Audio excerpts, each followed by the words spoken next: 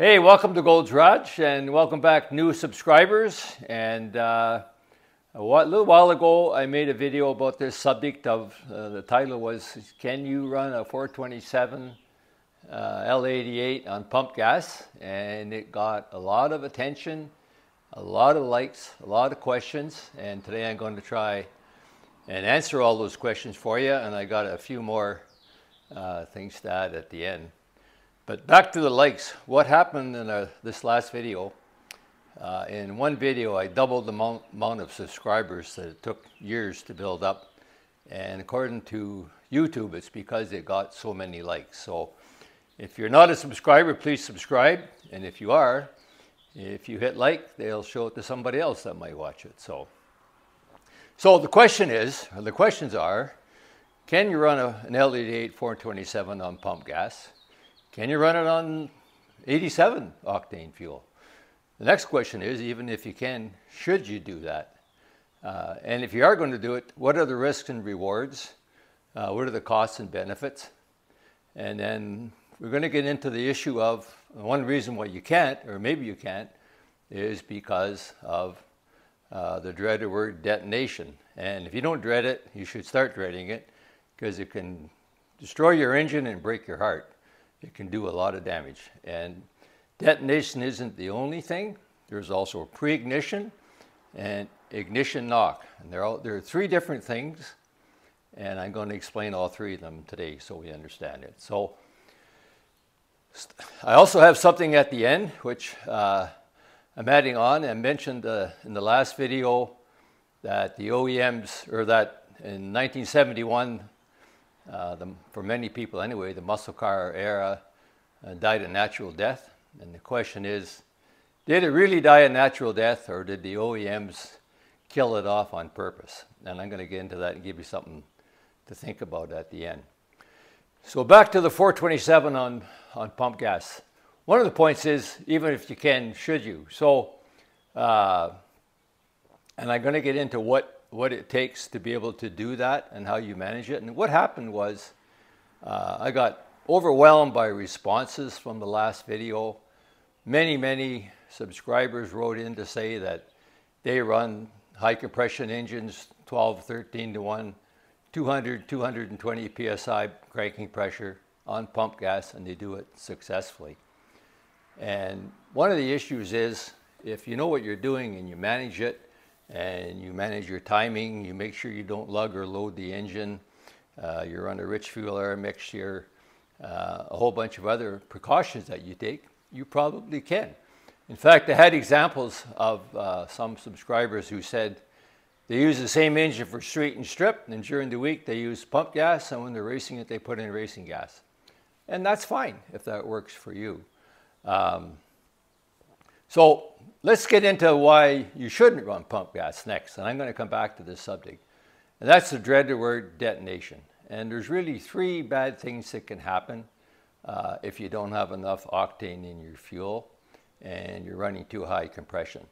And the first one is, before it even gets to that, that's pre-ignition. And pre-ignition happens when the fuel air mixture combusts in your cylinder before the spark plug fires. And the problem with that is, it's when pre-ignition happens, before the spark plug fires, it's trying to drive the piston back down in the opposite direction that it's trying to go. So the pressure rises very quickly. And so pre-ignition is not good. The next one is ignition knock. Ignition knock is when you have combustion, but you don't have your fuel air mixture properly atomized in the cylinder, and you have pockets of fuel air mixture that are different, it creates a knock. And if you ever heard it, it sounds like aluminum baseball bat hitting a hard ball, that kind of a sound. So that's not good either. And the third one is detonation. And before I describe detonation, let's describe what the normal cycle should be. So the engine is called a combustion engine, and it has ignition. So you have ignition and combustion. A lot of people say the fuel air mixture explodes. Well, it shouldn't explode. And if it does, then you got detonation. That's what detonation is. It's a high pressure wave that goes through your cylinder. And just to give you an idea, in a normal cycle, We talk about 180 to 200 psi of cranking pressure, the peak cylinder pressure right after about 20 degrees after top dead center is about 1,000 psi in a normal situation where you have normal combustion. Detonation pressures can be 300 psi, 3,000 psi, whereas the normal combustion pressure is about 1,000 psi. So if you take the math, 1,000 psi, the area of a 4-inch piston is about 12.5 square inches. That's 12,500 pounds pushing that piston down. That's 6.25 tons, okay? So more than 6 tons anyway. When you have detonation, you have 3 times that. And what can detonation do? It can bend connecting rods, it can break pistons, it can smash out your bearings and break your crankshaft and break your heart while it's doing it. So you don't want to have that happen. So let's get back then, now that we know what you don't want to have happen, how you can manage it. And once again, a lot of the examples that I got from subscribers where, yeah, I run it, but I do all these following things to make sure that I know that I'm doing it safely. And one of the things that is common is backing off the timing. In fact, there's a video on YouTube, of course, a professional video of some guys running over 13-to-1 compression ratio on pump gas. They set the timing at 22 degrees. Well, one of the problems with doing that is you take the power back out of it again. And so the question would be, if you didn't have such high compression pressures, then you could use your full timing of 30 to 36 degrees or whatever it is, make just as much power and not have that risk. So getting back to the point is, even though you can, should you? And the risks and rewards, the rewards are, a lot of people that wrote in said, you know, I need every last horsepower. And we know that, we understand that. I work for Trevor Culver Motorsports in the summertime, and we race the circle track on the APC Auto Parts Centers traveling series all over Ontario, and we also race on the Delaware regular weekly series. And we would do almost anything for a few more horsepower, because a few more horsepower is a few inches a lap. After 50 laps, that's the car length, and the car length is enough to win a race. So well worth the time for us. And the problem that we have with it, of course, is that we have a sealed crate engine that we can't do much with except tune it and maintain it. But if you're at that edge, if you're a drag racer or whatever kind of racer that you are, and you're tempted to run high compression because you need the last bit of horsepower, then you have to do that. And if we could do it, we would. We just can't do it. But the other thing you have to recognize as you crank up the compression and the pressure, I mentioned that I like, usually if I'm building an engine for someone, 160 to 180 psi. Some people are 180 to 200 and more. There's a thing called diminishing returns. So as you get up higher and higher in compression ratios, you get less and less for it. In other words, you gain a lot more from going from 9-to-1 to 10-to-1 compression ratio than you get when you go from 11 to 12-to-1 compression ratio. So you're not getting back as much as you would think. It's not proportional. The curve bends over and the payback is a lot less. So the incentive for me is not there. And the other point I have to make for myself is once the engine leaves the dyno, I have no control over what's going to happen to it next. And people that manage their own engines, set the timing back, run rich fuel air mixtures, keep the engine cool is a good point, and manage how you drive it. All those things can do that. But once I turn an engine over to a customer, I don't have any control of that. And I worry about every single one of them out there. So I'm like the soup Nazi. I suffer from my engines. So I don't want to have my engines out there exposing to these things, and then things happen and we never know really whose fault it was. So that's one of the issues that I have to be concerned with. and I'm sticking to my 160 to 180. Not to say, going back to the original question, can you run an L88 427 on pump gas? I really think you could if you're careful and do all the things that I mentioned. 87, don't even think about it. Why would you think about it? If you can get pump gas that's 93 or 94 octane, then you should use the Bex octane. You could if you're going to do something like that. So that's kind of how I think about the issue. And so you're on your own if you decide to do that. I'm not making any recommendations about it. And the things that you have to remember, just before I get to that, maybe the classic example of detonation.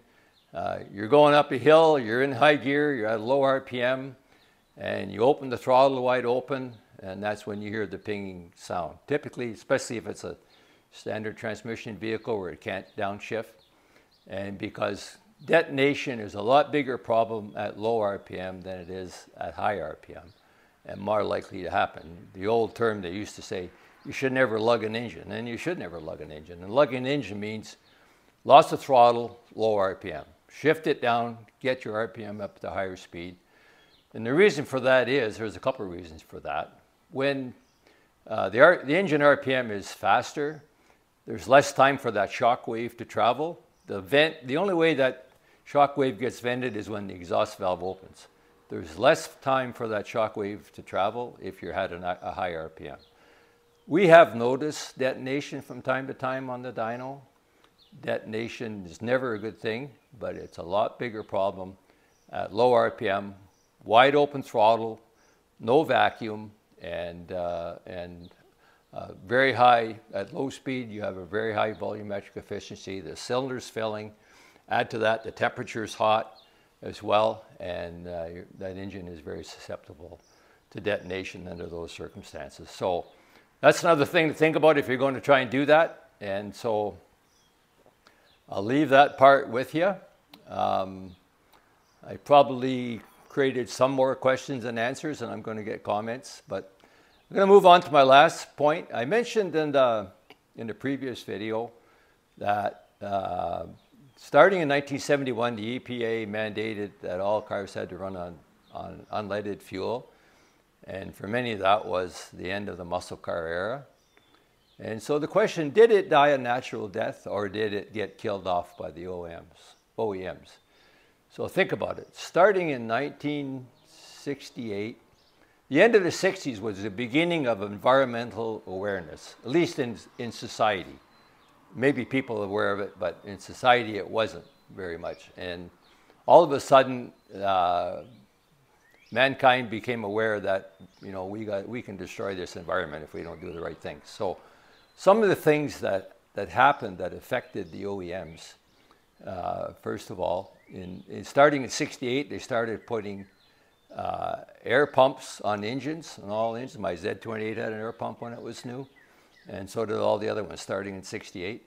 So what an air pump did was took fresh air and pumped it with little pipes into the exhaust manifolds so that it would dilute the gases that were coming out of the engine that would never pass an environmental test.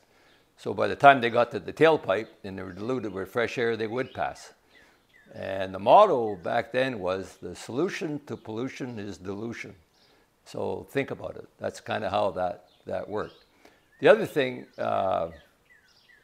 they recognized that the EPA standards were going to get tougher and tougher.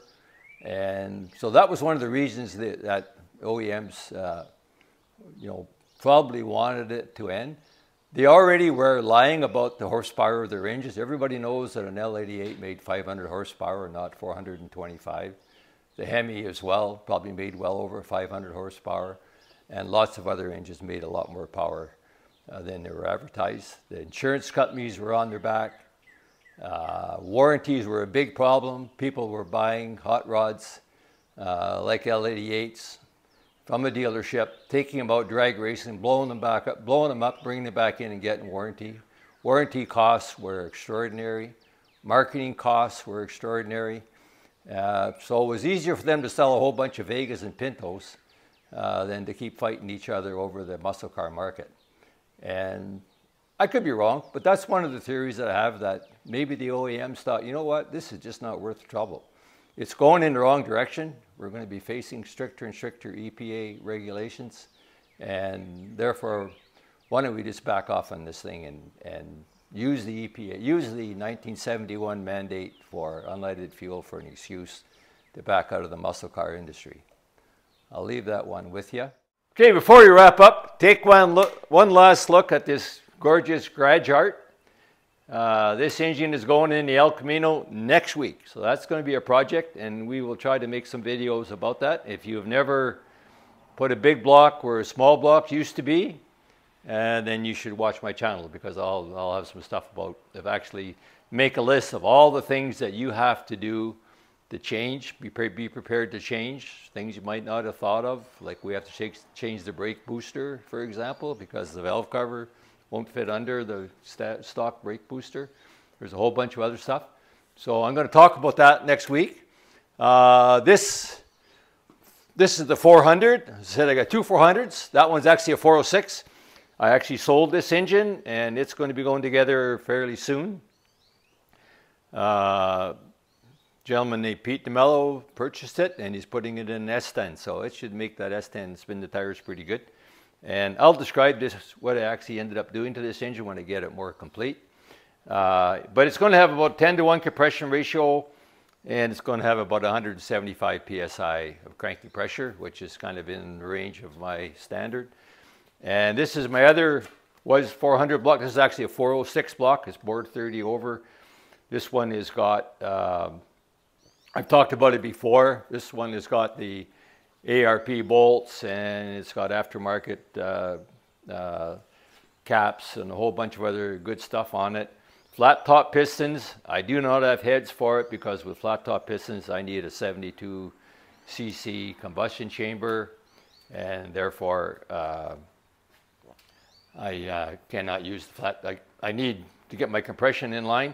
But even with that, I am looking, and I haven't decided yet. I don't have a camshaft. It's going to be a roller, and it's going to be a pretty big camshaft. And I am looking at going up to 11-to-1 compression ratio. But with the roller, with the late intake valve closing, you're at around 70 degrees. I'm still just over 180 psi. I think 182 psi. So I'm kind of pushing the limit on my own policy, but I'm not far off of it. So, however, we'll update you. Haven't made all those decisions yet. Kind of got two going on at the same time. But next week we're going to be busy installing. So, once again, if you haven't subscribed, please do that. Give me a like if you're still watching, and YouTube will show it to somebody else, and maybe I'll have some new subscribers. We're pretty encouraged, and we're going to keep going. I like sharing my experience and knowledge, but subscribers make a lot more sense. Thank you for watching Gold's Garage.